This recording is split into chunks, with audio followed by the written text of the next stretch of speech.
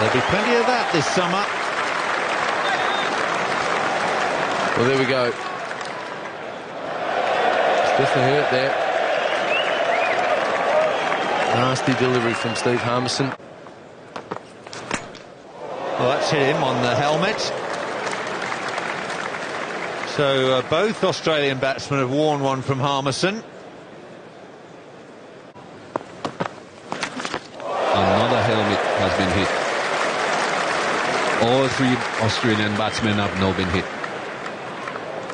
And he's been hit, but he's been hurt, Captain. That hit him hard, let me tell you. And I think it's the helmet that's actually got onto the cheek. Probably looks a lot worse than it actually is. Sure, Walcott will be out there, the physio, just to wipe it up. 87 miles an hour, that tipped the captain out. Yeah, it's just on the cheek there. The helmet on impact will have gone in and just marked. Oh, it's a good. It really is a good bouncer there. I think that might require a change of helmet. Watch this now. Oh, it's done him for sheer pace. That. It's the aggression that England wanted from Harmison. Let's have a look at this with the ultra motion camera.